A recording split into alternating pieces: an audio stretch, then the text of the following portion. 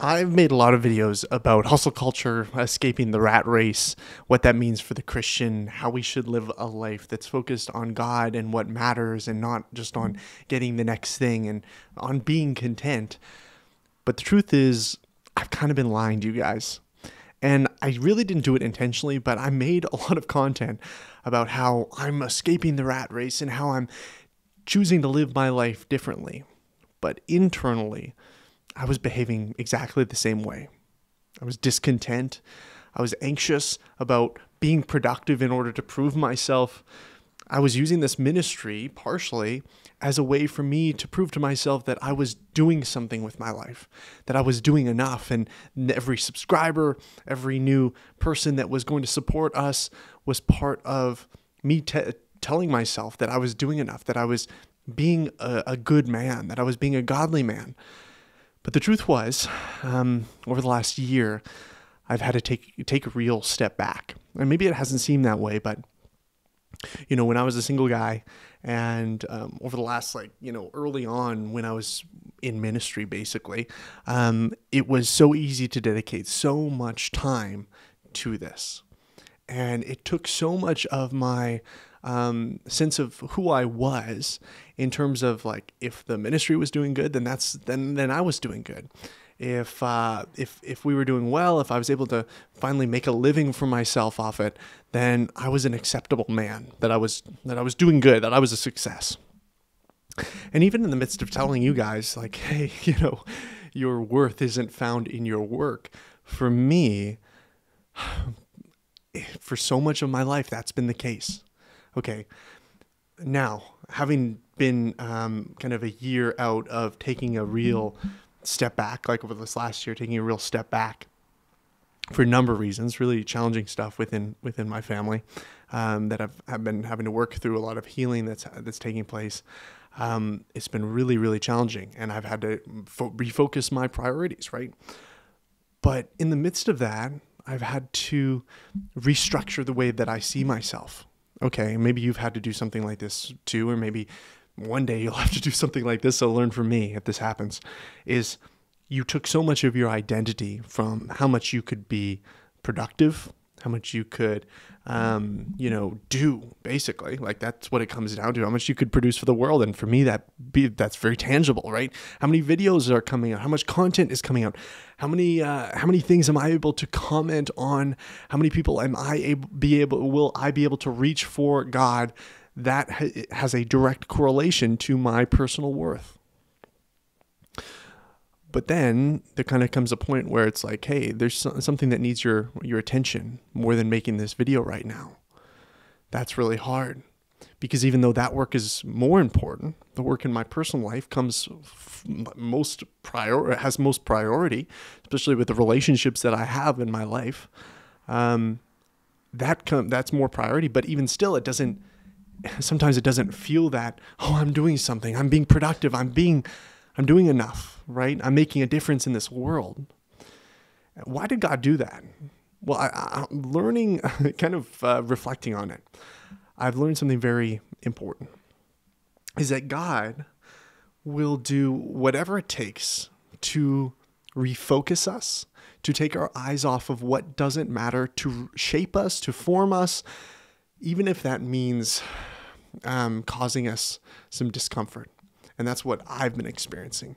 What's comfortable for me is just to be free, to make as much as I can, to not really address what's going on in here, but to talk a lot about what's going on out there. I'd love to talk about your stuff and how I can help you. But when it comes to me and my relationship with God and my relationship with others, man, that seems uncomfortable. That seems scary. That seems like a lot of work. I don't want to put attention into that. That doesn't feel productive to me. But some of the most important work that God wants us to do doesn't feel productive to us, because we've been so rewired by this world to see productivity as getting more followers, as getting more money, as getting more attention, as getting more popularity, as, even if it's helping more people, being satisfied, oh, I'm helping this person, that's so awesome. Like, you get a high off of that. But what happens when you're forced to step away from those things? To say, okay, man, I got to deal with some things in my life. I got to deal with some insecurities that have been driving me in unhealthy ways. I've got to really sort through some stuff. I've got to help other people heal in my personal life. Whew. Then you're forced to rely on God for who he says you are, like your identity, right? God says I'm a child of God, regardless of how many videos I create this week, regardless of any of the other metrics that go along with my job and my mission. God loves me. Nothing can separate me from his love. Even if the world forgets about me, God still loves me. God still cares about me. These might seem like, okay, Isaac, these are just kind of basic stuff. Like, you really needed to be reminded of this? Truthfully, yes. Truthfully, yes. And I guess my encouragement to you is maybe you've been in a place where you've been forced to slow down too. You were running on high velocity and you're feeling like really productive and making those career moves, or, fostering a lot of relationships, and you're really moving up, and then all of a sudden something hits you back. Maybe it's something you need to address in your family life, something personally, something in your faith, just a trial that sets you back. And now you're forced to be a little bit more slow, to take on a different pace of life, and you feel like you're falling behind. Friend, I'm going to make another video about this, but I want you to know this 100%, that oftentimes growth is falling behind. It's saying no to the priorities of the world in order to say yes to the priorities of God. It's to say no to those things that were keeping you busy, that were giving you a false sense of, I'm doing enough with my life. I'm making some moves. I'm being significant. And it's actually giving you a chance to address those insecurities of your heart, that truly our significance and our security are to be found in God, and not our busyness, and not our hurry, and not our ability to produce. I want that to rest on you today, friend, because a lot of you are walking with heavy burdens. And Jesus said himself, come to me, all who are heavy laden, and I will give you rest.